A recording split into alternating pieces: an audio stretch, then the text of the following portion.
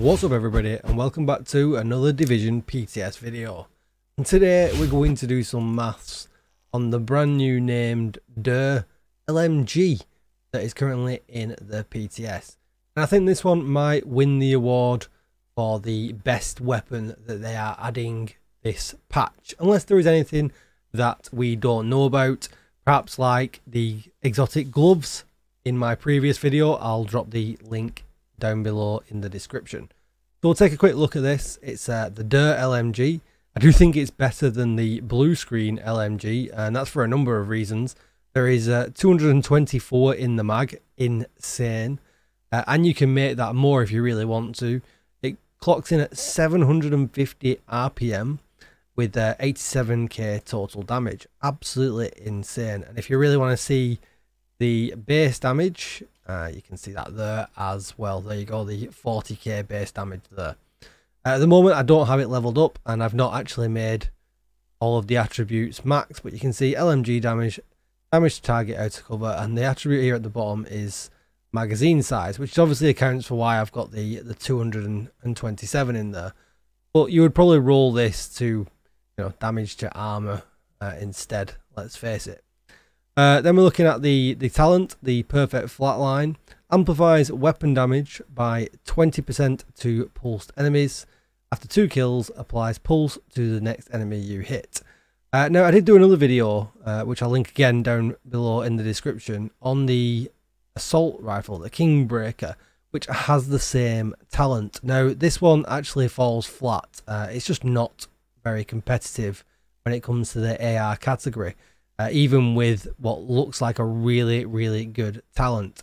Now with the DJtickle, it's a little bit more difficult, because with this one we can't add the linked laser pointer to keep that talent up all the time from the technician class, and we can do that with the assault rifle.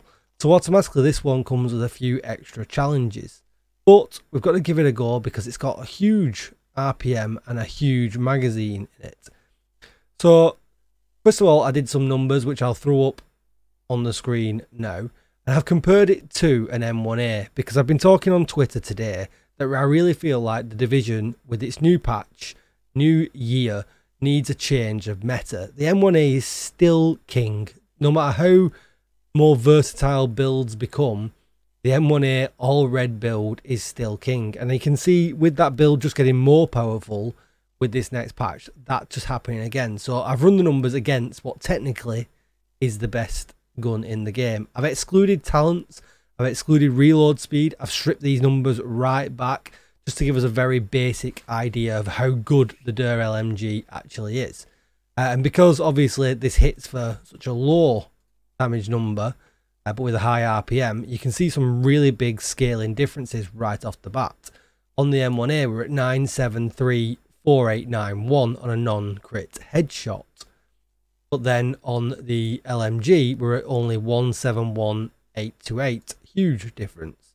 On a crit headshot we're on 202 18621, but then we're only on 341938. But this is expected, right, because we've got a low RPM versus a high RPM. Non-crit body shot 4992252, and then a non-crit body shot, which is 85914, and then a crit body shot on the M1A 11032877, and a crit body shot with the LMG 256024. Now I'm going to preference this. This is taking in no damage talents whatsoever. I'm literally taking the weapon damage, the crit chance, the crit damage, and the headshot, and that is the only damage factors I'm taking in. But what you can see is when we go to the RPM, and we'll use the much smaller ones, we'll use the rounds per second, you can see they're actually really close to each other. So the rounds per second on a non-crit headshot comes out at 292 on the M1A to 214 on the LMG. And then at 606 on the M1A and 427 on the LMG. 149 for a non-crit body shot on the M1A, as you can see, and a 107 on a non-crit body shot, and then 330 on a crit body shot on the M1A, and a 320 really close on the crit body shot. Now Obviously, then when you start factoring in, you know, it's got 200 rounds in the LMG, so you're going to be reloading far less. If you can get perfect flatline up and get 20% to pulsed enemies, you know, again, really, really nice. It's not going to be as good as Rifleman, but you're just going to be so fast at pounding bullets off. It's going to be really, really good. And if we flip back to looking at it, mods wise, it comes with critical hit chance on the scope, which is that one. Critical hit damage on the flash. Underneath, we've got more critical hit chance we can put on here.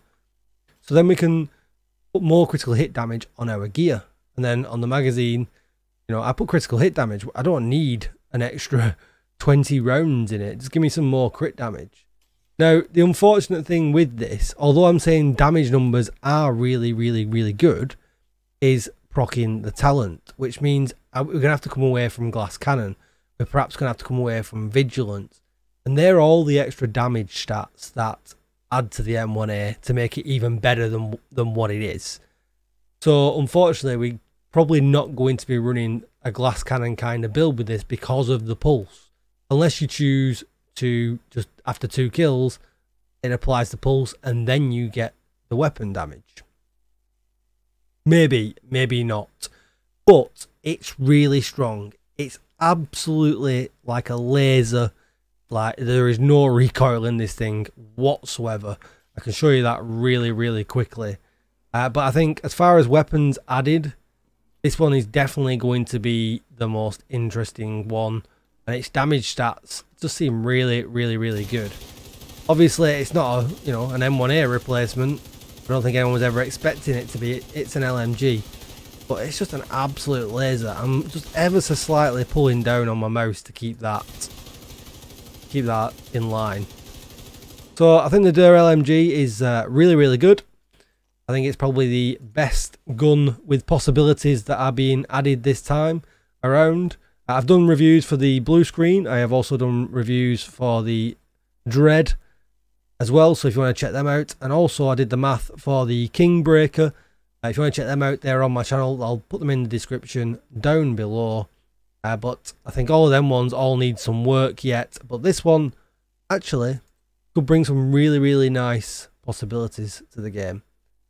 Thanks for watching, everybody. I hope it all made sense. If it didn't, hit me down below in the comments or come and check me out over on Twitch. Don't forget to subscribe, and I will see you in the next one. Thanks for watching, everybody. Goodbye.